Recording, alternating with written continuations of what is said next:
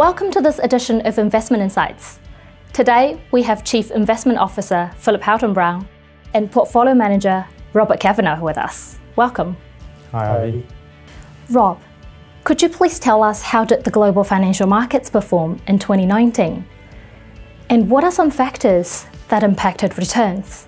2019 was a very strong year for financial markets, with both global and New Zealand share markets posting stellar returns.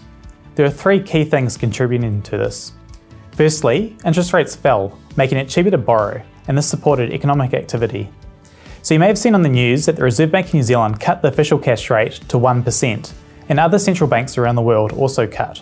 This low interest rate environment has helped cushion some of the risks over the past year. Secondly, some of the geopolitical risks which have been making headlines around the world finally eased. For example, we saw the Phase 1 trade agreement between US and China, and in the Eurozone, after a number of delays and a fear of disorderly exit, Brexit finally took place in January without too much noise. And thirdly, we saw signs that global growth was starting to stabilise, which is welcome news after it weakened for much of the prior year. And this gave investors confidence and boosted markets. So overall, a positive year, and this transpired into some very strong returns across all funds, as you can see below. I just wanted to highlight that these returns are after fees and after taxes, and we like to show them in this way because it better reflects the return that you'll get in your account. Philip, we are now a few months into 2020. What is the current sentiment within the markets, and what is the outlook for the rest of the year?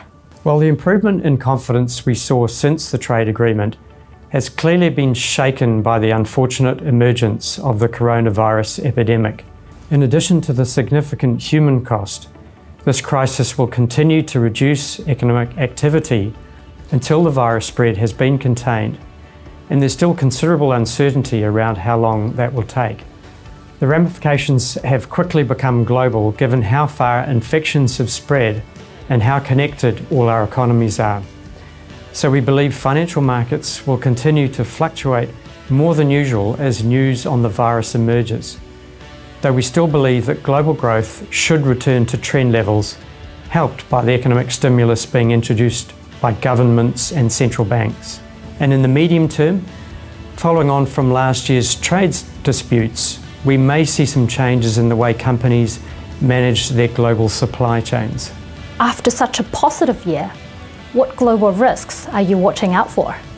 Well, after such a strong run, New Zealand and global share markets are looking more expensive, especially because profits are growing more slowly, and returns tend to be lower when valuations are higher.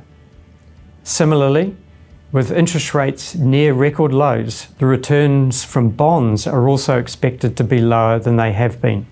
And of course, we'll be watching the US presidential election in November to gauge the investment implications, and there may be some market ups and downs from that as the year progresses.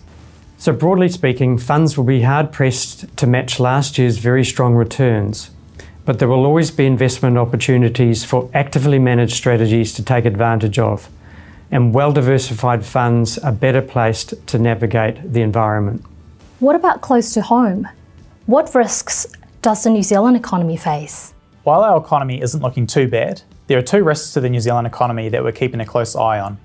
Firstly, the coronavirus, which Phil touched on. Even if we avoid a breakout in New Zealand, it will still have an economic impact on our dairy, tourism, education and other export-related sectors.